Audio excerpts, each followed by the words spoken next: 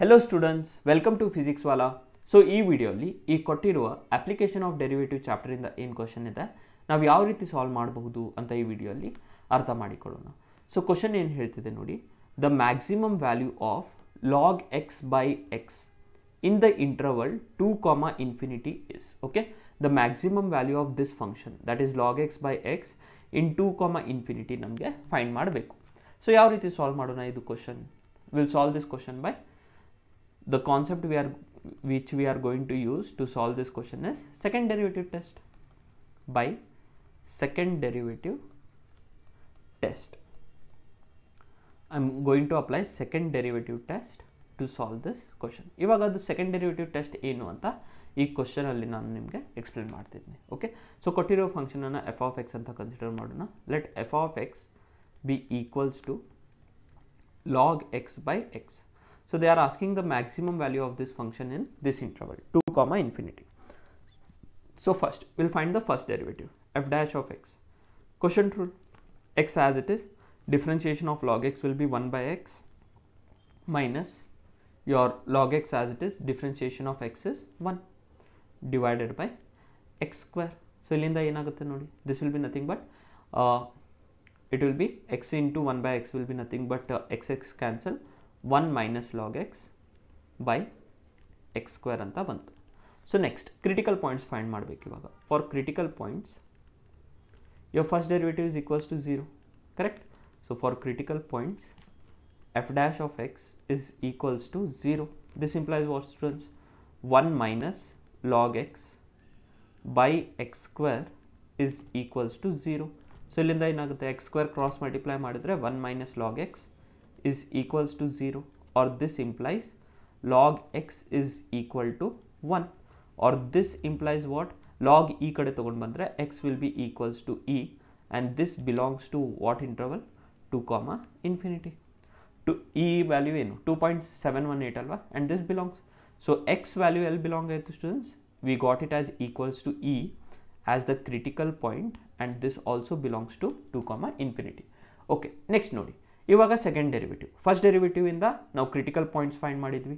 Second derivative ಇಂದ function ಈ critical ಪಾಯಿಂಟಿಗೆ maximum ಇದೆಯಾ ಮಿನಿಮಮ್ ಇದೆಯಾ ಅಂತ ಡಿಸ್ಕಸ್ ಮಾಡಬೇಕು. ಸೊ ಅದೇ second derivative test. If I find it second derivative, that is F double dash of X. ನೋಡಿ ಇದು ನಿಮ್ಮದು ಎಫ್ ಡ್ಯಾಶ್ ಆಫ್ ಎಕ್ಸ್ ಅಂತ ಬಂದಿದೆ.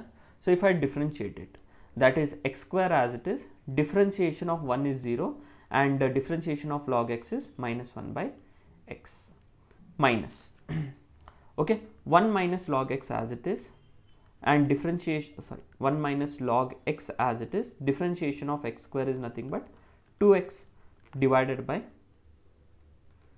x square whole square andre x to the power 4. So idanna simplify madidre, here this will get cancelled and we will have minus x minus of 1 minus log x into 2x, correct?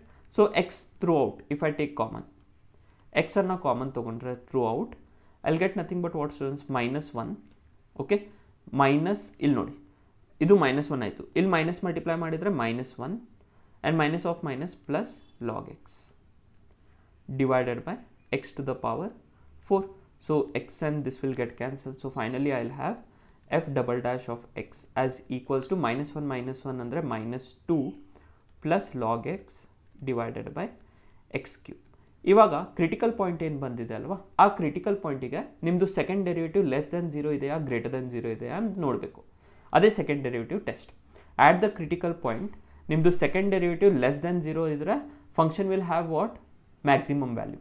Greater than 0 ಇದ್ದರೆ function will have minimum value. So ಅದನ್ನೇ ನೋಡೋಣ ಇವಾಗ. ನಾವು your f double dash of e, clear? F double dash of e is nothing but minus 2 plus log e by e cube. Log e is nothing but what, students? 1, correct? So minus 2 plus 1 andre minus 1 by e cube, so which is less than 0.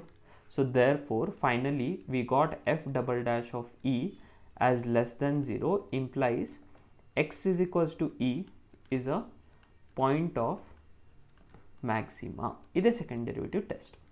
And the maximum value, and maximum value ಯಾವ ರೀತಿ ಬರುತ್ತೆ, ಇದೇನು point ಬಂದಿದೆ ಅಲ್ವಾ, point of ಮ್ಯಾಕ್ಸಿಮ, ಇದು given ಫಂಕ್ಷನಲ್ಲಿ hockey. Maximum value is nothing but F of E. ಅಂದರೆ ಈ function ಇದೆ ಅಲ್ವಾ, ಇಲ್ಲಿ ಜಸ್ಟ್ ಎಫ್ ಆಫ್ ಇ ಅಂತ ಸಬ್ಸ್ಟಿಟ್ಯೂಟ್ ಮಾಡಿ. Correct. So if I substitute over here F of E which will be nothing but log E by E.